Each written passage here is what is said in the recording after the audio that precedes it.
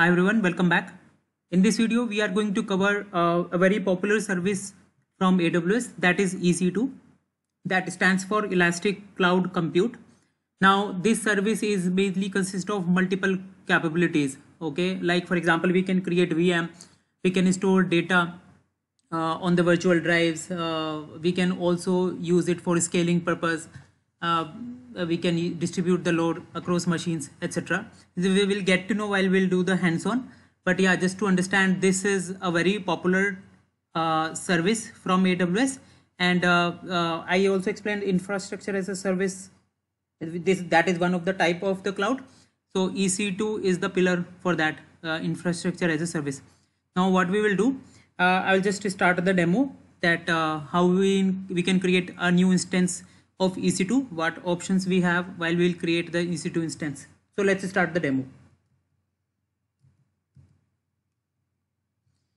Okay, I am on my AWS console, and here what we need to do is we need to search EC2. So EC2, which relies in the service of virtual servers in the cloud. Click on that.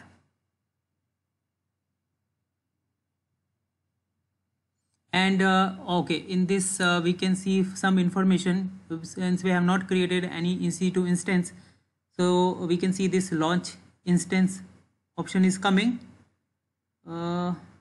Okay, click on launch instance, and we can specify name of the instance. So I'll just say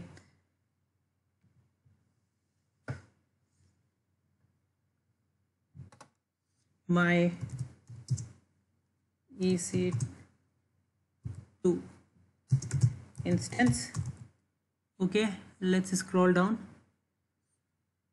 and here are in the quick start we can see the options available, like we have Amazon Linux, Mac OS, etc. We can browse more AMIs available. These are out of the box AMIs, but we can create our own custom AMI also. But just for this demo, I am going to select the out of the box one which are available in the quick start panel. And then next option is we need to select the AMI. Please remember there are multiple options given here, but we need to select the free tier eligible one, otherwise it will cost some money. So I'm going to select Amazon Linux 2023 AMI. Okay, so that is free tier 1. Scroll down. Okay, and it's showing instance type. So there are multiple instance types also. If we click on this, we'll get to know what are those instance types. So for example, T2.micro, which will have 1 vCPU, 1 gigabyte memory, etc. If we select maybe T2 small, then it is a little bit more. Here it's 1 gig, here it's 2 gig, and so on. But all of them are not free tier eligible, so we can just select T2 micro for this demo. And okay, for key pair login, so we are going to create this instance, and I have selected the Linux one, so I'm going to use the key pair. I need to create this so that I can connect it using SSH. So right now there are no key pair created so far. That's why this option is coming, because if I so there are no key pair right now. I have not until I have not created. So just click on this create a new key pair, give some name to the key pair. So I'll say my EC2 key pair, and the key pair type is RS7. That is fine. .pem, newer version of OS operating system does support .pem file. It's fine. If like your version is maybe Windows 7 or previous to Windows 7, then we can select .ppk also, but that is fine. .pem is fine. Click on create key pair.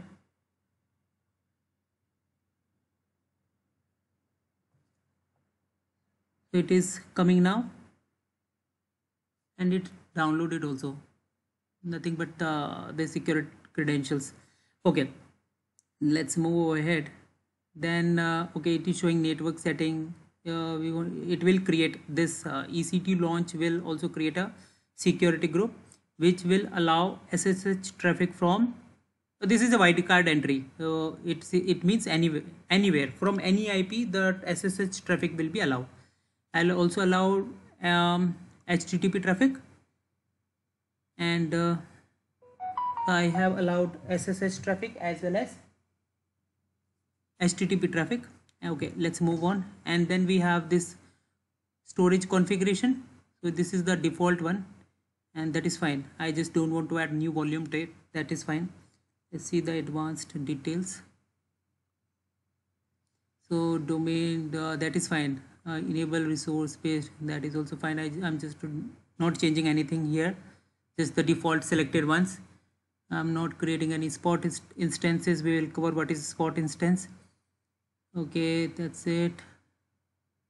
Okay, yeah, here comes the thing which is user data. What is this user data? We also call it as EC2 user data.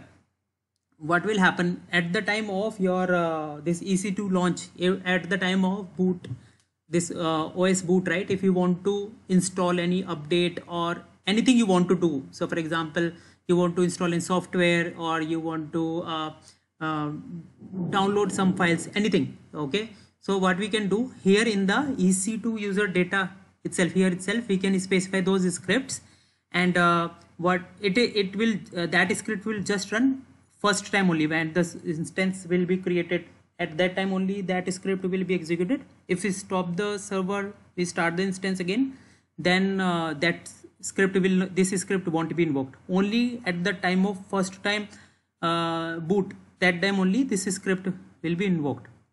So what I have done, I have just taken this script, and I will explain what it will do.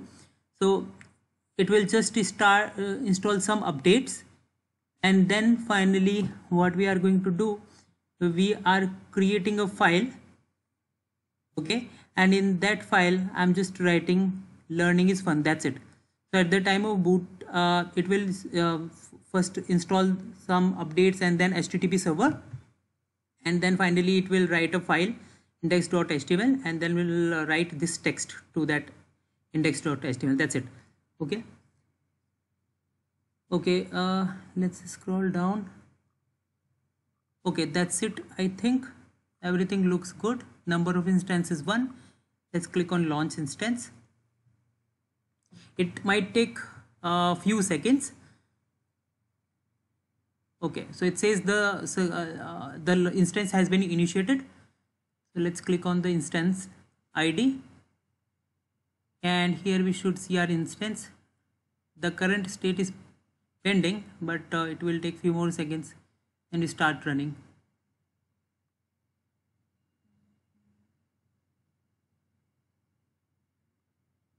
Let me pause the video. Okay, now we can see the instance is up, it is showing running, and if we click on the instance ID, we'll get more information about the instance.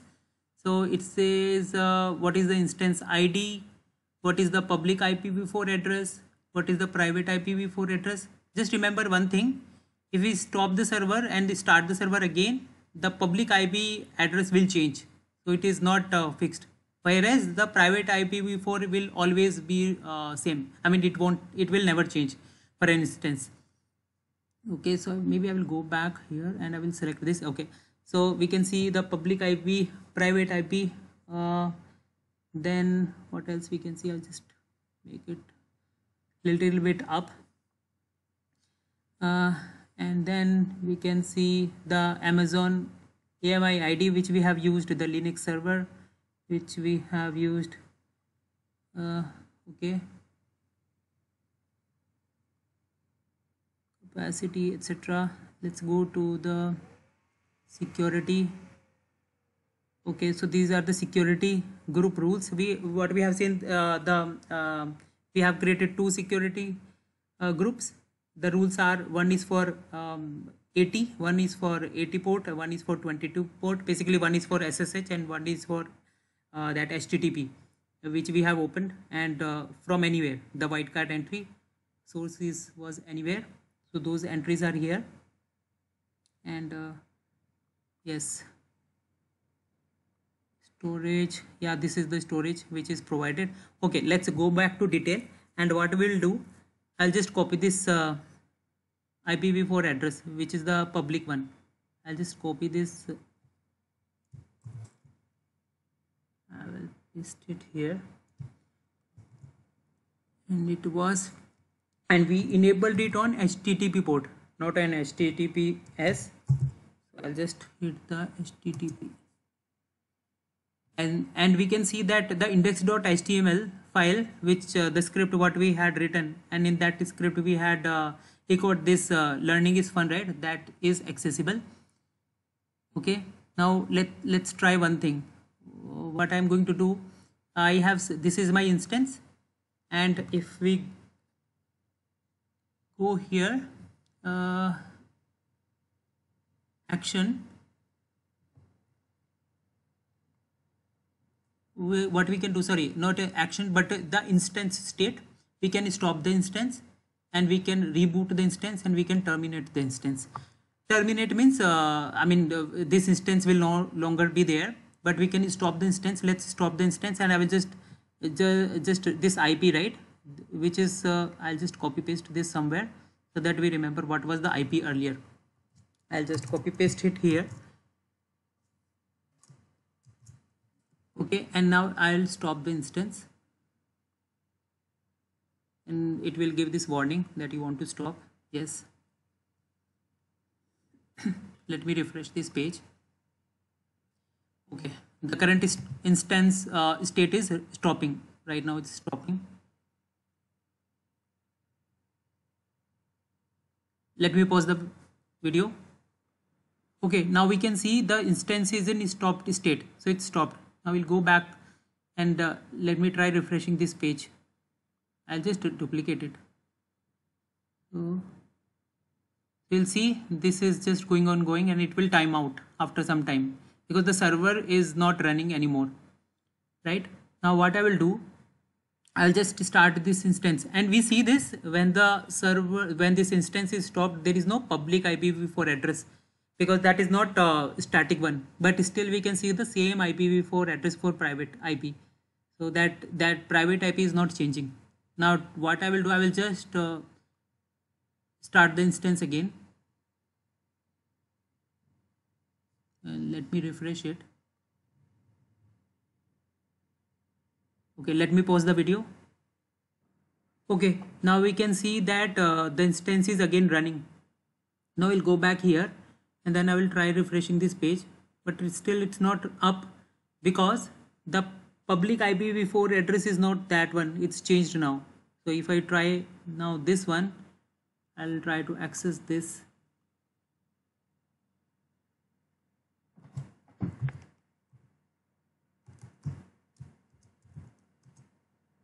So this is working. So earlier the IPv4 address was 44.203.191, but now the IP is changed.